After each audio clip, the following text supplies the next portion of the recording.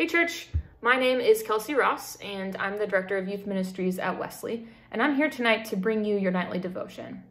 But before we do, I want to make you aware of our Paint the Town Wesley event, which is this Wednesday, January 20th. We as a church will be making peace polls together via Zoom. This is what mine looks like, and I'll tell you a little bit more about that in a second. But I do want to tell you to plan to swing by Wesley West between 6 and 7 p.m. to grab your poll. Then log on to Zoom with us at 7 p.m. where I'll show everyone how to assemble your poll. You see that mine is painted, but yours doesn't have to be. Aside from the poll, which Wesley will provide, gather any arts and crafts materials that you have around your house to make your poll your own. And so now that you know what we're doing, I'll tell you a little bit more about why we're doing it. As you probably already know, and you can feel, we are a nation in desperate need of peace.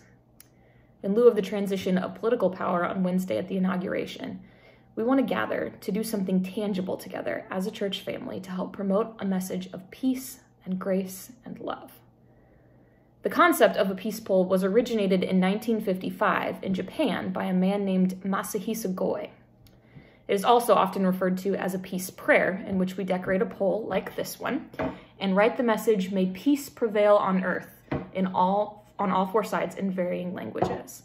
Now this is what mine looks like because it's already done, but this is what yours will look like. It's not painted yet or decorated. It'll have a little tag on it so you know that you're grabbing the right thing, and you'll get this and take it home, and then we will decorate it together when you join onto Zoom. But this peace poll is meant to help promote a message of peace, especially in the midst of particularly uncertain and trying times. Polls that are a lot bigger than ours stand at various monuments across the globe, in places like the Hiroshima Peace Memorial, the 16th Street Baptist Church in Birmingham, which is the site of a civil rights era bombing in 1963, and there's even a peace pole standing at the Egyptian pyramids.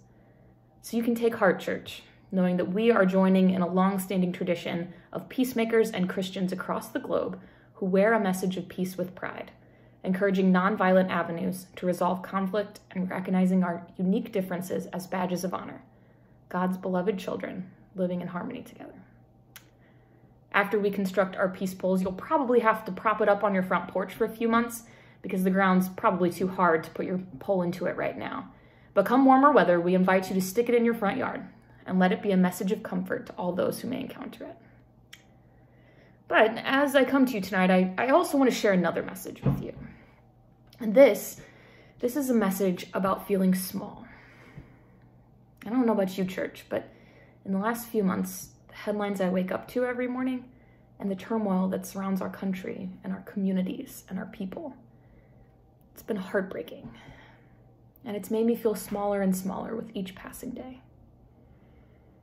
I don't know about you, but my ability to make a lasting impact, to influence real true change for the better, to spread God's love in the world amidst all that we are going through, has felt like an increasingly narrow path that I'm walking.